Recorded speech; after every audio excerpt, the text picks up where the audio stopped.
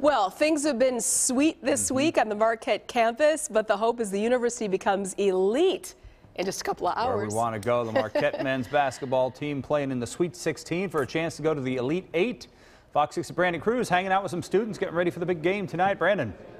Well, Brad, yeah, we're at the Marquette's Annex right now, and it is slowly starting to fill up. It just opened about a half hour ago as fans are getting ready for the big showdown with Miami tonight in the Sweet 16. Now, this is the place that fans have been coming to throughout the tournament so far to root on their team, to be able to be with other fans as they watch Marquette advance, and hopefully for them that this team advances again tonight with a win against Miami. But we were talking to one of the fans, and he was saying it's just busy around here this time of year, and especially this week.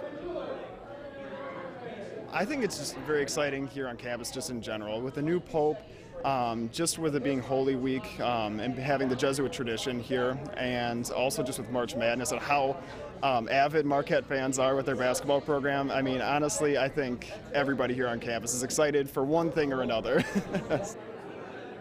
And the fans here are excited for the basketball tournament. We did talk about Holy Thursday being today and if this is a conflict. And Stephen, who we spoke with, said, you know, it's not really a big conflict for him. He knows where he's going to be. That's right here watching the game. But he did say his other classmates are dealing with a conflict a little bit tonight with Holy Thursday and the game going on at the same time. Coming up at 6, we'll hear more from the fans as they get ready for the Sweet 16 game. Reporting live in Milwaukee, Brandon Cruz, Fox 6 News. Got a good feeling tonight, Brandon. I got a good feeling on this one. Yeah, you should.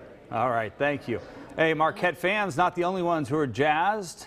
That's right. City leaders introduce a new program.